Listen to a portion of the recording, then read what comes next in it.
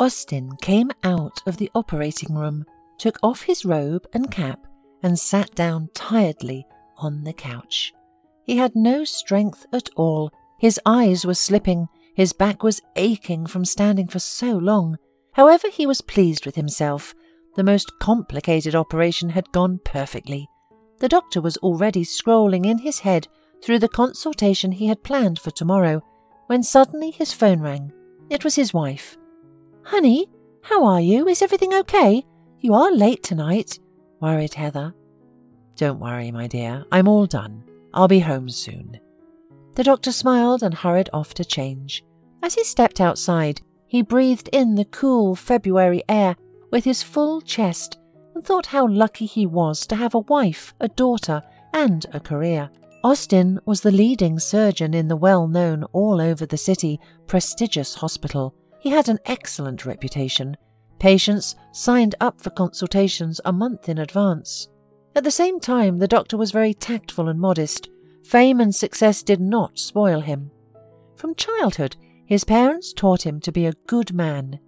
"Remember, son, everyone should be treated with tenderness and love, with kindness and affection, whether animal or human. It doesn't matter if the person is rich or poor. If you can help him, then help him without hesitation." Austin was brought up in love and prosperity. There was always a quiet, peaceful environment in his family. His mother respected and honoured his father. There was never any scandals or yelling. As Austin grew up in a family of doctors, he was attracted to medicine from an early age. After school, he did not hesitate and went to medical university, graduating it with honours. Heather was a cheerful girl with a long plait of hair. She was brave and determined. They met at a university party. Austin was very shy. In addition, he considered himself an unattractive, tall, four-eyed man. He literally burned Heather with his eyes, watching her dancing and laughing with her friends, but he did not dare approach her. When the slow dance came, Heather approached him herself. "Let's go dance. You can't take your eyes off me," she said firmly and winked. They never parted again. After graduation, Heather worked as a paediatrician and then gave birth to a daughter, Molly. The little girl grew up smart. From early years, loved to sing. So by her 10 years, she was playing the piano rather well, pleasing her parents in the evenings. So Austin and his family lived harmoniously and amicably. But soon there was an event that divided his life forever into a before and after. It was an ordinary shift. A heavy patient was brought in by ambulance. He was an elderly man in his 60s. He was dressed in a shabby summer jacket, obviously unsuitable for cold February. The man looked unkempt and haggard, and he had tattoos on his hands that spoke of his prison past. The man was delirious and writhing in pain. After examining the patient, Austin determined that he had appendicitis and ordered to prepare him for an emergency operation. At the door of the operating room, a nurse came up to him and held out something. "Dr. Morgan, look, this picture fell out of the patient's breast pocket when we were undressing him. I think this guy looks kind of like you." Austin picked up the old, worn-out picture and froze in shock. It was him in his youth in the picture. "That can't be. This is crazy. Where did this man get my picture?" wondered the man. After managing to cope with the shiver in his hands, the surgeon entered the operating room. 2 hours later, everything ended safely. From that very minute, Austin was literally counting the minutes until the patient regained enough to be able to talk to him. The doctor became exhausted, asking himself 1,000 questions and not finding an answer. From the documents, he knew that the man's name was Carl Snyder, but this name did not mean anything to Austin. He constantly took out of his briefcase that photo as if he wanted to make sure once again that he was mistaken.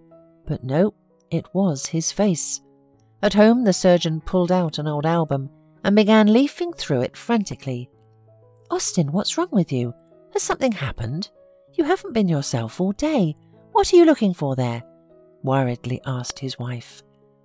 "Don't worry, sweetheart, everything's fine. I just wanted to see some old pictures. Look how young and beautiful we are here." The man quickly changed the subject, not wanting to disturb his wife. The picture was of him and Heather back in his student days. Austin discreetly slipped it into his briefcase. Finally, the patient was transferred to therapy from the intensive care unit.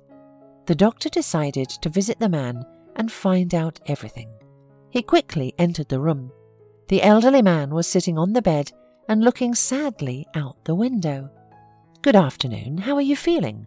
My name is Austin. I was your surgeon." "Better now, thank you. I'm deeply grateful to you. Thank you very much. Listen, I need to have a serious talk to you. When we took off your jacket before the operation, this photo fell out of your pocket," said Austin, and put it in front of the patient. "Who is this young man?"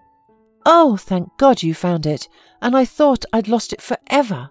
Thank you," said the man with a smile and gently stroked the picture. "This is my son, Tommy. He passed away recently. I was just going to order a gravestone for his grave, but I suddenly felt bad." At this point, tears came to the elderly man's eyes. "Okay, but then look at this photo," said Austin, and pulled out his picture with Heather. "How do you explain this? How is that possible?" The man suddenly looked intently into the surgeon's eyes and turned pale. "So, it was you, son, who saved my life. That's how it happens in life. So many years have passed, and finally I see you. Thank you, and forgive me if you can." "What are you talking about? I'm not your son. My parents are alive, thank God. Explain yourself, please," said Austin, getting angry. "Of course, I'll tell you everything, but I can't do it in a few words. It's a long talk." "I'm in no hurry. My shift's over." It turned out that Mr. Snyder was an orphan. After graduation, he got a job at a construction site as a plasterer. That's where he found his bride, Regina. She was brought up by her grandmother. They lived very poorly. They started dating and then living together. Soon Regina realized that she was pregnant with twins. The couple got married and rejoiced, of course, but a rare, fatal complication happened during delivery, and the young woman died right on the operating table.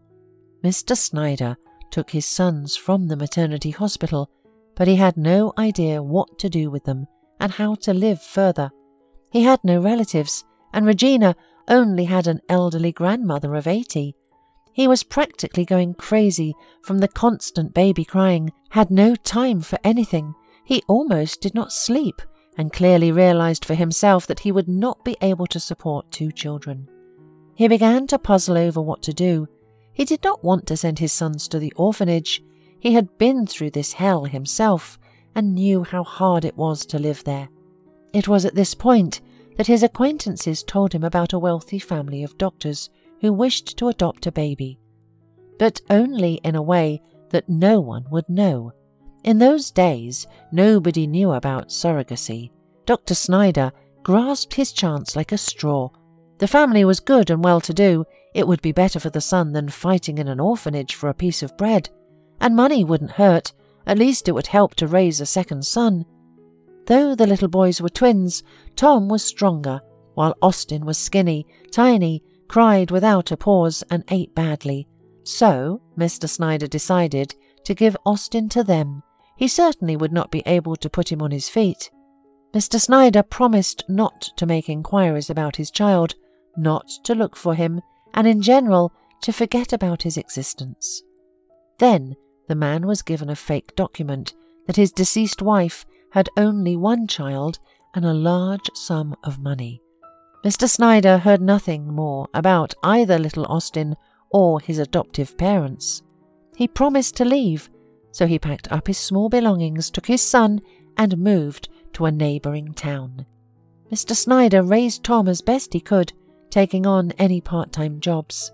But unfortunately, he was failing at raising Tom as a decent man. Apparently it happened because of his constant absence for jobs. In general, since childhood, Tom was a troublemaker. He would break a window at school or get F grades. After school, he got mixed up with the local gang and did not want to work. One day, he and his friends stole a motorcycle. Tom was facing a serious prison term, so Mr. Snyder decided to take his blame, so as not to ruin his son's fate by going to jail. He went to prison for 3 years, thinking that his son would appreciate what he had done and would start a new life. But no, Tom continued to be friends with suspicious individuals, and recently he was hit by a car and died. I'm happy for you, son. You're obviously a clever and good man, since you've got such a job and you're saving people. So maybe it was for the best, finished Mr. Snyder, his sad tale. Austin was in shock. A storm of emotions overwhelmed him. He didn't know what to say, how to react, how to live with it at all. I need to think it over. Excuse me, I'll come to you later, was all Austin could squeeze out. Not remembering himself, he rushed home to his beloved wife. Only she could now help him make the right decision. Austin excitedly and confusedly told Heather everything. Can you imagine? Why didn't anyone tell me anything before? All my life my parents kept quiet, and I couldn't understand why I was nothing like them, and they kept telling me that I looked like my grandfather. What a cynicism! And this Mr. Snyder is no better than them. He told his son and did not remember about me all his life. With each word, Austin grew angrier and angrier. Heather went to the cupboard, took out the cognac, poured it into a shot glass and handed it to her husband. So, here's the deal, my dear. Everything you just said is emotion. So now you will drink it, take a hot bath and go to sleep. And in the morning, with a clear head, we'll talk. Austin listened to his wise wife, and so he did. In the morning, the couple continued their conversation. Well, now listen to what I think. Don't accuse anyone of anything, and don't you dare tell your parents anything. It would be a terrible pain for them. Look, they have nurtured you all these years, brought you up decently, educated you. You are their pride and support. What is their fault? Now imagine if you'd stayed with your own father. What would you have become? What could he give you? So thank fate that things turned out this way and nothing else. That's my opinion. But I will support you in any case, said Heather, and kissed her husband on the cheek. Austin thought about his wife's words. Indeed, God only knows what Mr. Snyder went through, giving me up forever to a strange family and knowing that he would never see me again. It is also a kind of courage to keep a promise and not once come close, and not to know how your son is. It is obvious that he is not a bad person. It's just that his fate was so unfortunate, and I should bow down to my parents for a happy, untroubled childhood. After careful consideration, Austin made a decision, and his heart immediately felt better. After buying all sorts of goodies and normal clothes on the way to work, Austin visited Mr. Snyder. He sat down next to him and said, "Father, I'm sorry I reacted that way yesterday. I had to come to terms with that news. I want to thank you, even though you didn't raise me. But without you and Mom, I wouldn't be in this world. I am not offended by you. Let me hug you," said Austin, and hugged the elderly man tightly. Mr. Snyder cried, unable to contain his emotions. After all, he had never hoped he would ever meet his Austin again. "Dad, don't worry about anything. I'll help you. I'll introduce you to your granddaughter and my wife when you're discharged. You're not alone now. You've got family next to you. My parents who brought me up are as dear to me as you are. I will never leave them. Do you understand?" "Yes, of course, son, I understand. I am ready to bow down to these people myself, because they raised such a great man," said the elderly man, and he wept again. After discharge, the first thing Austin and Mr. Snyder did was they went and ordered a nice gravestone for Tom and his mother, who never got to see her children. After a while, Austin decided to invite Mr. Snyder to his home. Upon entering the apartment, the elderly man was noticeably nervous and shy, but the wise Heather took everything into her own hands. "Well, Mr. Snyder, come on in. Don't be shy. Molly, come and get acquainted. Here's your grandpa, Carl."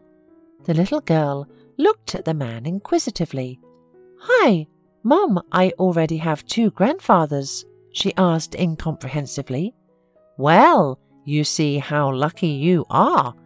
All your friends have 1, maximum 2 grandfathers, and you have 3. Everyone will be jealous," laughed Heather. "It's really great. Grandpa, do you want me to play the piano? I already know 10 compositions," said the child with a smile. "Of course, little girl," said the elderly man. The evening passed very warmly and cordially. As Mr. Snyder said goodbye, he couldn't hold back his tears. "Thank you for inviting me. I do not remember when I was in such a warm family environment," he emotionally said. A few days later, Austin visited his parents. His mother was happy, hugged him, ruffled his hair as in his childhood. Then they drank tea and cake, laughed, and remembered Austin's childhood, and the man realized that these people will always be the closest and dearest to him. It just can't be any other way.